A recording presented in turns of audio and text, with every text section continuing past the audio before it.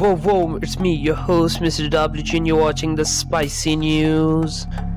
Dear subscribers, in today's video, I am going to tell you about why Russia has completely halted gas supplies to Europe through a major pipeline, saying repairs are needed.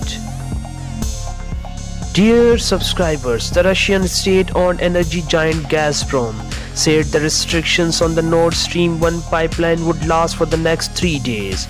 Russia has already significantly reduced gas exports through the pipeline. It denies accusations it has used energy supplies as a weapon of war against Western countries. The Nord Stream 1 pipeline stretches 1200 kilometers 745 miles under the Baltic Sea from the Russian coast near St Petersburg to northeastern Germany.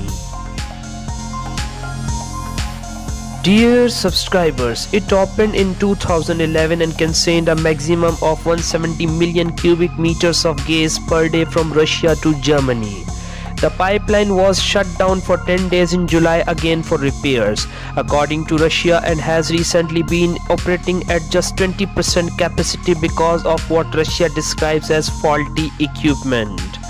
The president of Germany's network regulator has said the country will be able to cope if Russia resumes delivery in the coming days. I assume that we will be able to cope with it, Klaus Mueller told Reuters. I trusted that Russia will return to 20% on Saturday, but no one can really say.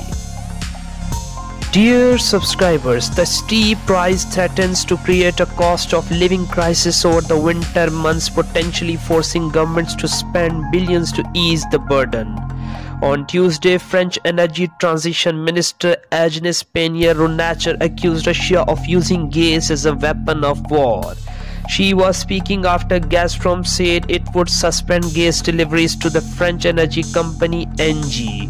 But Russian President Vladimir Putin's spokesperson has rejected the accusations and insisted that Western sanctions have caused the interruptions by damaging Russian infrastructure.